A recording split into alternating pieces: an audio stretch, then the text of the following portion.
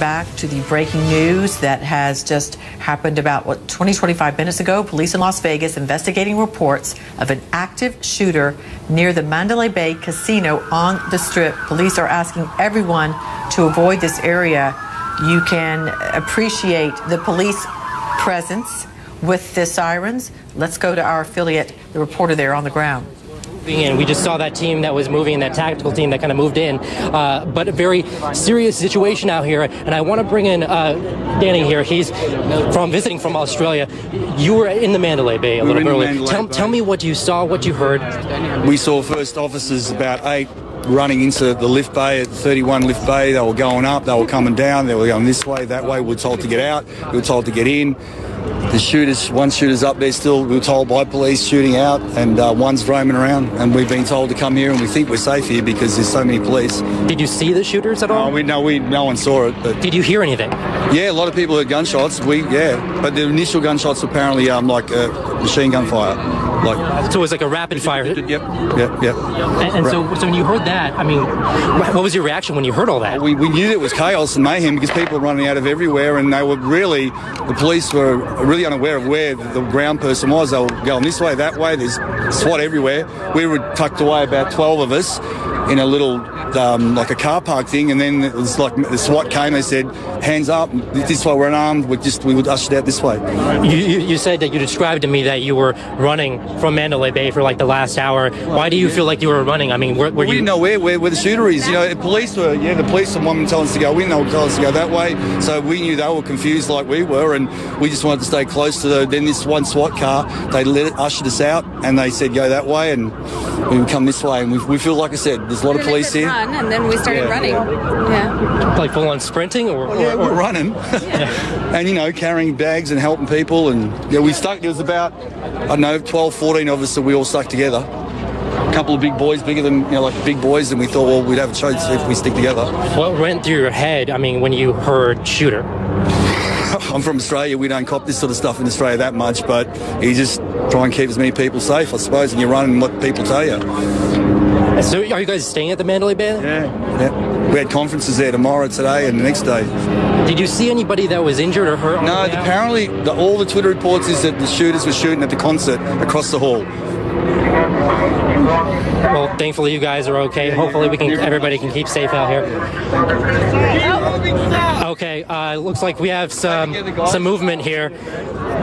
They're kind of expanding the perimeter here. Police are telling everybody to move further south, so we're going to do that as well. And if you can turn the camera here, you can see it looks like teams are getting ready to move in. So this is escalating here, at least in the urgency that we see. A lot of people out here with their phones trying to document it, but we can see.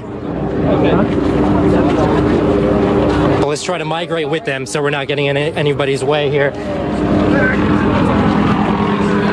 But as you can imagine, trying to get thousands and thousands of people to move all cohesively and out of the way and keep them out of harm's way, I mean, that's the priority here for Metro and all of the law enforcement agencies that are out here right now. But it's a surreal sight to see.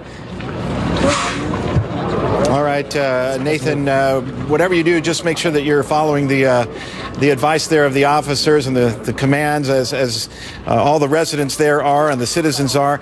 We want to go ahead and show you some images as well that we've been receiving via social media. This is via Banjo, and what you're looking at here are the crowds running, presumably after those shots. All right, we're going to interrupt for a moment because CNN is just getting word that multiple people are at the University Medical Center in Las Vegas with gunshot wounds.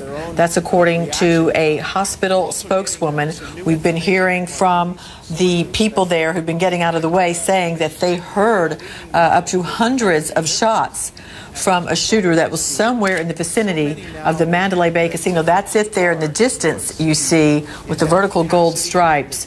But again, we're just learning multiple people have been taken to the hospital suffering from gunshots. We're also learning from the people this reporter for our affiliate is talking with that they were attending some sort of concert, and it seems that this shooter was aiming at them as this person moved about firing a weapon that witnesses there. And again, these are witnesses doing the best they can to explain what they experienced in a very hurried, harried, scary situation. That it sounded like a very high-powered some sort of machine gun. And you can see right there that officers are moving in. We can't tell where they're coming from and where they're headed, but our reporter there also saying it seemed that some SWAT teams were staking out a new location and continue to scour this area, because we do not know right now whether this area is secure, whether they have an idea of where this shooter is, where the shooter is in custody. We just don't know. But this is a situation that has just been underway for about 25 minutes now, and we're going to stay on top of it and continue to monitor it and bring you what we are learning. Quick break here. We're